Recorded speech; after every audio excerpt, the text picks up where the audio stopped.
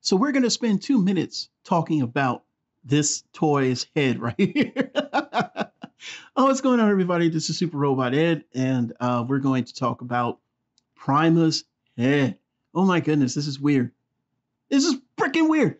We had to wait like 2 weeks of leaks to get a picture of the head. I mean, are we supposed to be excited for this? I mean, I'm not. It's just the head of the toy. But I know that people like news, and I know that I've got to put the news out there. So let's talk. Prima's head. It's the head of Prima. It's on his body, yay, or somewhere hooked to him, whatever. Besides that, there's the story that I know about so far. So Age of Primes is going to be 2 years so far. And I think with the 13 primes, they're going to stretch that out over a period of 2 years.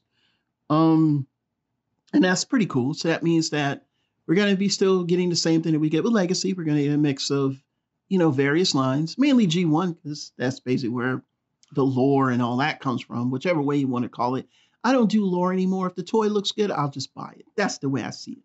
The other thing is, we're going to get, of course, we're getting like Armada figures, but we need to get mini cons. I mean, please. I'm a fan of Armada more than I am a fan of Energon and Cybertron.